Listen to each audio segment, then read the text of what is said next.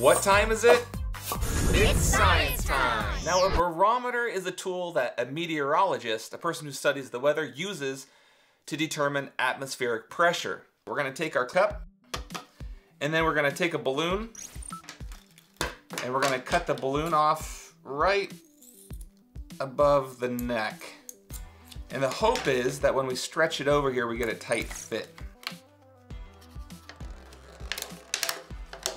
So now that we have the balloon wrapped over the top of the barometer, what we're going to do is we're going to place a straw on it.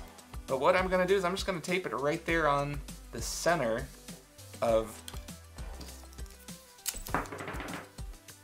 my drum head, or my barometer. Nice little piece of tape. Okay, that'll work. Inside of this cup, it's not empty, it's actually filled with air. Air.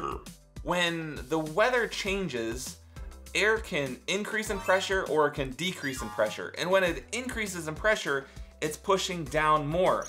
So when it pushes down, it's gonna push down on this rubber membrane. And when it does that, our little indicator here is going to go up. And when the pressure outside of the can goes down, or it's lower, what happens is the air on the inside wants to push up and out. And it'll cause this membrane to lift, which will cause this to go down. Now, it's going to be hard to keep track and read our barometer the way it is now, so I thought it'd be cool to build a little setup so that you can actually measure it over time, like over a week or over 2 weeks. So we're gonna take a piece of, I have some foam core that I had left over. You could use a piece of cardboard. We're gonna put that right here on the edge, and I'm gonna use a piece of tape. Just wrap it inside out, and I'm gonna put it right here. Now you can use some hot glue if you want and glue that down so it doesn't move. But once it's set, that's our starting point. And then what I'm going to do is I'm going to build a little backing here just like this.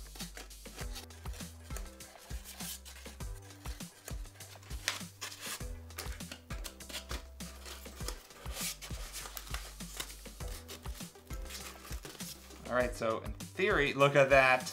And now it's leaning back. I'm gonna put it one more piece of tape. I'm gonna turn it around to show you what I've done. Look at this. So it's leaning back perfectly, just like this. I'm gonna take a little piece of tape here. Ah! I'm gonna put that there first. I'm gonna put another piece here.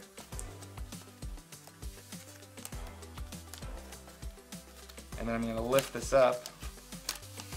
And I'm gonna wrap it around the bottom so that it stays nice and sturdy.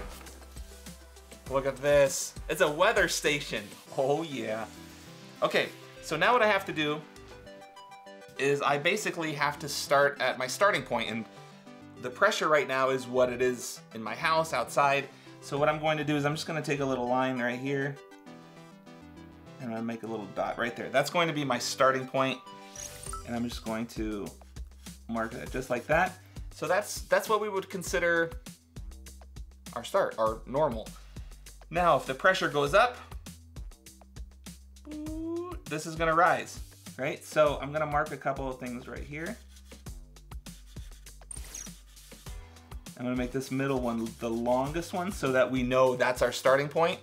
And now I'm going to have a few lower. Typically, when things are high pressure, they're sunny. And typically, when it's low pressure, it's cloudy and the weather is not so good. All right, so now what we do is we put it in a place in our house and we observe it. Observe. Ugh, that didn't come out right. We observe each and every day. And then we compare it to our local weather report. High pressure, low pressure, and then you can mark it. You can actually add numbers to these as well so you know exactly where it landed to see the difference in pressure readings in your neighborhood, in your area where you live. So this is a super simple way to build a barometer. No pressure, it's not that hard. Thanks for being part of our crew today and checking out this short clip from DIY Science Time. If you like this clip and you want to see more exciting science, check out the full versions right here on the channel. Be sure to subscribe and stay tuned for more exciting DIY science time.